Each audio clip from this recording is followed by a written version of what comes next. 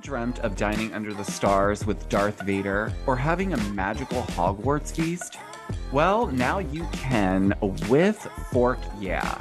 They're located just next to Disney World, and this private chef and catering service is more than just great food. Every meal is a themed experience from Disney classics to Harry Potter, Star Wars, and even Barbie the movie. Led by expert chef Mia, Fork Yeah combines fresh, locally sourced ingredients with endless creativity. Make your next gathering unforgettable. And guess what? For our listeners, you'll receive 15% off your bookings from now until November when you mention my name, Georgio Takanakis, at eatforkyeah.com. So head on over to eatforkyeah.com and book yourself an experience with amazing food that you and your guests will never forget. And don't forget to mention my name, Georgio Takanakis, when you book for 15% off. Time to get real, reality TV aficionados. Welcome to the Georgio Says podcast. I'm your host, the one and only Georgio Takanakis, and I'm here serving you the juiciest updates on all your favorite reality shows weekly, as well as the hottest pop culture trends, and even exclusive interviews that will leave you wanting more. This podcast will keep you on the edge of your seat. We definitely need to talk about this. The Georgio Says podcast starts now. All right, you guys, what is going on? No, really, what's going on?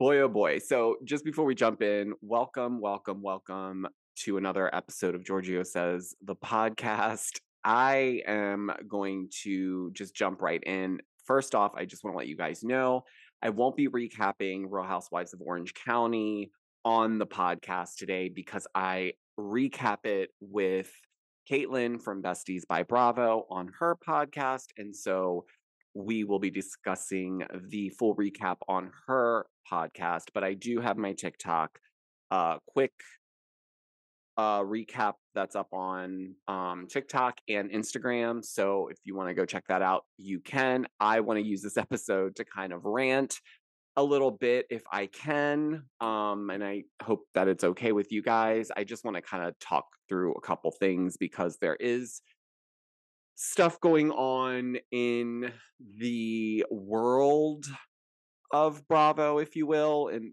not so much within the Bravo universe like the Bravo Lebs. This is more around the content creators that discuss Bravo, and there's a couple stories floating around currently. Well, I don't want to say floating around. There is two stories happening that are interesting. I am going to dive into the one regarding Heather and Justin and Jeff Lewis on Caitlin Besties by Bravo's podcast as well. We're going to touch on that. And I'll touch a little bit on it. I'll be honest with you guys. I saw that it was a daily update happening because Donna Bowling, shout out to Donna Bowling and Jeff Lewis Obsessed. They've been covering it pretty extensively, so shout out to them. Because when I was doing my catch up on everything, Donna in particular was very, very, very good about kind of bringing in the timeline, and she covered it very well, and so did Jeff Lewis Obsessed. So shout out to both of them, and thank you for that because it helped me absorb everything, and it also saved me from having to go and become a patron to Heather McDonald's whatever paywall podcast situation. So always appreciate that. But nonetheless, I really want to talk about, and I did make a post about this on my Instagram because I felt like I needed to, and it's not something I normally would even comment on, but this specifically for me, I felt like there was something about it that just rubbed me wrong. I don't know. I'm just going to be honest. It rubbed me wrong. And yesterday I got messages from quite a few of you because a lot of you who follow me on Instagram, also are subscribed to my YouTube and obviously other people's YouTube channels. And a lot of you are fans of a lot of the other content creators that, this is a very small world. So, but nonetheless, you guys sent me Dana Wilkey's. She did a YouTube video yesterday, and it was basically, I guess she was gonna give us the information. It just looked like a normal Dana Wilkey video where she's got tea on some sort of like situation that went down, and apparently this one was around, her having some sort of tea on the fight that I guess allegedly went down between Zack Peter from No Filter podcast and Up and Adam, who both have podcasts and YouTube channels and Instagrams and all the fun stuff. I don't have personal relationships with any of the parties, like Dana, Zack, or Adam. And that's personal, and I've not collaborated with with neither of them.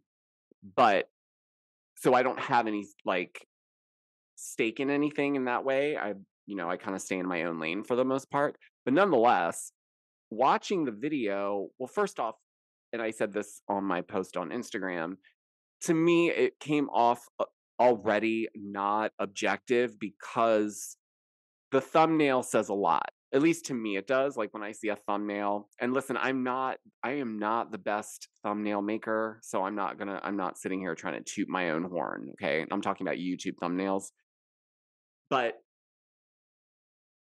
her YouTube thumbnail automatically came off to me as this is going to be where, like, it came off like she's already siding with Adam and Jason.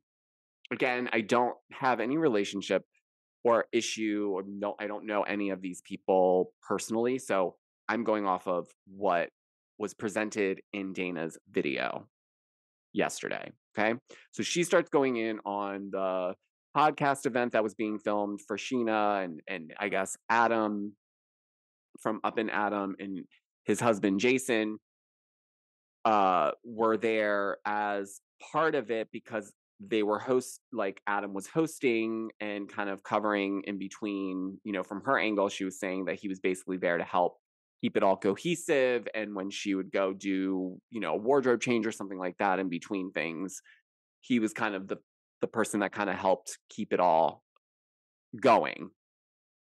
Great.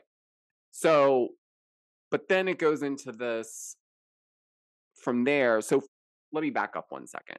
So I talked about the thumbnail, how it was like already giving, because the reason why I found it odd was that you're discussing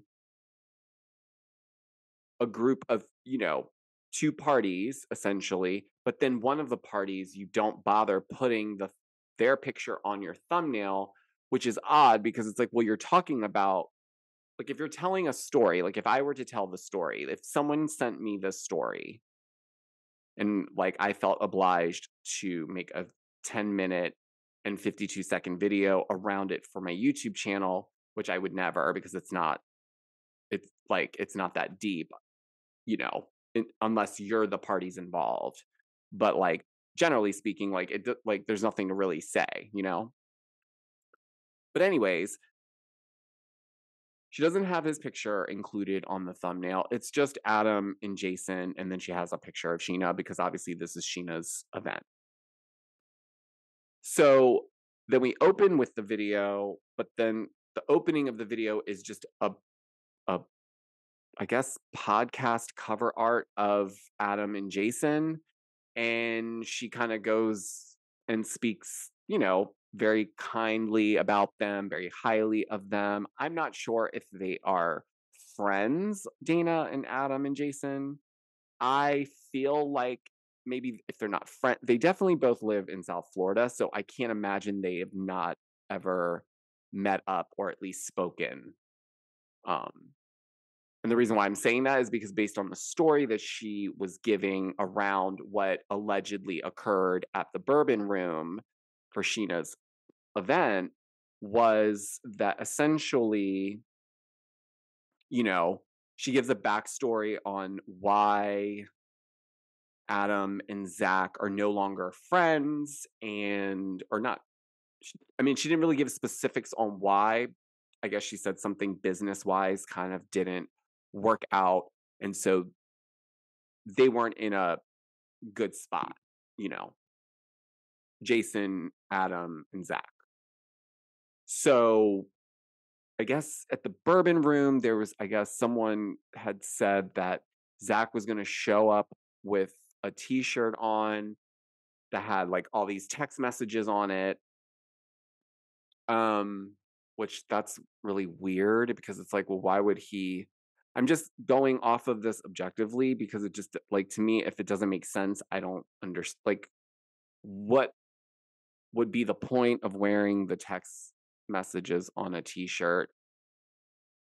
But nonetheless, he didn't end up wearing that from her story because she says that he ended up wearing some what she called like a disco type outfit with like sunglasses and that he had brought a producer friend of his that is, I guess, casting him for a reality show around a group of, I guess, gay men and WeHo who are, I guess, fabulous and doing their thing to the fullest. So, but that part was also very specific. And then she says that the source was a Bravo Leb friend of hers. And I'm just kind of, I guess, well, I guess I would need to ask her what her definition of a Bravo Leb is because I don't, if we're talking like real Bravo people that are on the shows and shit, like I, and this, again, not a dig at anybody here because I'm a content creator. We all have had interactions at one point or another or consistently with different Bravo Lebs of all statures, all like past, present, all of that. Okay. This has nothing to do with that. That's a given. We do this, we talk about it, it's natural. But I don't see a Bravo Leb getting pulled into leaking, or I don't want to say leaking, but like dishing on drama that allegedly occurred between two content creators. I don't like, that's why I'm like, well, what is your definition of a Bravo Lab? Because if, you know, if that's being used loosely because now we're saying by association, maybe this person's a Bravo Lab, I guess maybe I need to be updated on the definition, I guess. At least what her definition of Bravo Lab is, because I just don't see a Bravo Lab calling her up and being like, oh my God, you're never going to believe what happened at the bourbon room. I just don't see it because, like, why would what are they getting out of that anyway? How is that going to give them any like? What's the point? I guess I'm just looking for the point in that part of it. Also, there's clearly like so much detail that how would like if it was just a Bravo Lab, how would they know all these details? How would they know that that was a producer friend of his or know who he was unless they just knew him personally as well? But like it just felt like this information, like the story was told to her by the other party. And the other party, I mean Adam and Jason. So, in one or both, she got the story from one or both of them. That's what it feels like listening to it. Again, I'm not like in there like I don't chat or do all that stuff. So I don't know who's done what to who. Um, all I can say is from the point of like where Dana sits, I think it's really like I don't know. I think it's ballsy. I think it's in the video, you're really creating a narrative based on something that was told to you. And listen, I know we all talk and gossip, and this is what we do. We do it surrounding our housewives, our Bravo Lebs, all of that. I get it. And we can even be shady at times. But I felt like this video was very specific to try to paint a picture of someone in a bad light. And as I'm speaking, people are commenting and letting me know that I guess Zack did a live discussing this Dana video, I guess. So I will go watch it. But yeah, no, I think it like gives me the icks because first of all, it's like, well, that doesn't need to be public information.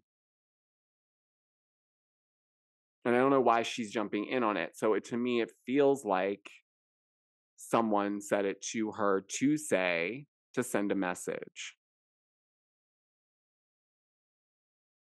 And it's like it's like someone's hiding behind a paywall and it's not, I mean, the video felt very sponsored by, I felt like there should have been a disclaimer, like, allegedly, guys, allegedly. I mean, I'm just going off my gut and I watched it twice. Okay. So I got, 22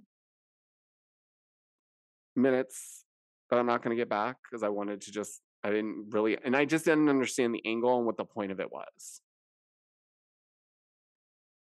Also, like, it came out of left field. Like, why are you posting? Like, this is like, there's so many things to discuss. This is what you wanted to discuss. That's the other part that I find weird. And then I revert back to the thumbnail and I'm like, yeah, no, this is really like, then just come out and say, these are my guys, these are my friends, and I heard this, and if this is true, like fine, you're friends. But to come out publicly and make like say all these things and like, I don't know. I just find it like, what's the point? And it's just icky. I don't understand the need to like have to like speak for another person. Again, allegedly. Not I have no confirmation that that's what it is. It just feels that way. So allegedly she was fed, but it's not a Bravo Leb. I don't feel in my gut or in my spirit that a Bravo Leb would get themselves involved in gossiping about content creators. I don't see that. I will be discussing the whole layered feud with Heather versus Jeff Lewis versus Justin bit on the podcast with Caitlin, Besties by Bravo. Yeah, it seems like there's something's in the air or something, right? Like all these content creators, like everything's like, what's going on? Are we all like auditioning for a reality show and we don't know about it yet? Does it benefit Dana to like bring this story forward and try to like subtly like advocate for one party specifically? Like, I don't know what's the gain there. So again, is it just like, this is my friend, I'm going to defend my friend, I'm going to use my platform to defend my friend kind of thing, allegedly, because they told me the story and I was like, I don't know. Also, Dana is Dana. It's Dana Wilkey. So you got to take what she says with a grain of salt anyway. It just gives me the icks. That's all I'm going to say. But I didn't find it to be objective. It was clearly like there was a clear stance there. What else is going on? Oh, I do want to mention that our baby Gorgeous was having a chat with Naomi Campbell at the Victoria's Secret fashion show last night. So that puts Lisa Barlow now on a entirely new level. Okay. So shout out to baby Gorgeous for meeting the icon, the legend, the queen herself, Naomi Campbell. Because that is like creme de la creme. Anyways, it's Thursday, guys. Thirsty Thursday. I may have to break the rule. I may have to have a drink. It's been really hot here as well, so I'm just kind of like, oh my gosh, it's like September, it's 96 degrees outside. What's happening? Maybe that's why like the weather just flipping out everywhere? Is that what's got everybody up in a bunch? I don't know. All I know is tomorrow's Friday, and we are closing another week. I also want to remind you guys that before I let you guys go, that if you're not following me on TikTok, please do so because I go there first for all my updates and episode recaps and such. And also follow me on Instagram at Georgio Says because I share a lot of personal stuff on there as well. So if you want to be nosy and get up in my business, you can follow me there. If you're not subscribed to my YouTube channel, it's okay. You still have time. You can hit the subscribe button right now and then make sure you just hit the notification bell so you don't miss when I upload. If you're watching this podcast, hello. You can watch this on Spotify or my YouTube channel. And if you're listening, thank you so much. If you feel obliged and you love this podcast, you can give me a good rating on whatever platform you're listening to this on. I am so happy tomorrow's Friday, you guys. I can't even tell you. And what I'm more excited about is I'm going to be recapping Real Housewives of Orange County with Caitlin from Besties by Bravo. So make sure you check her episode out when it drops because it was a good episode, I have to say. But until tomorrow, guys, I will talk to you on the next episode. Bye.